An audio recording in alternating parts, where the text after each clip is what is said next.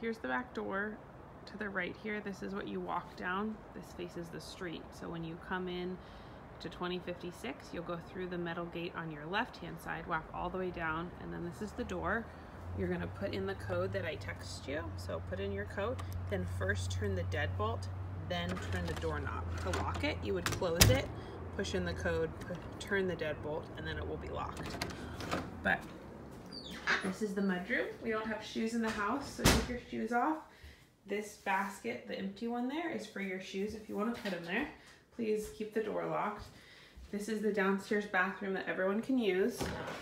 This is the kitchen. Your refrigerator is in here. This is your little freezer and fridge. And these two shelves are for your food. You're welcome to look around and you can use any of the dishes. We don't use the dishwasher, we just use it as a drying rack. This is the kitchen area. This is the living room. This is the front door. And then we'll go all the way up these stairs.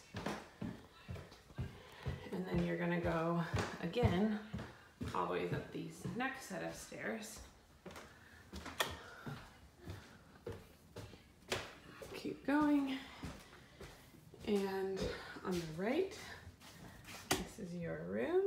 It's your desk. It's your bed. You can see the blinds. There's the window. Those other blinds, you'll have to pull them at the top and the bottom together. Be a little careful.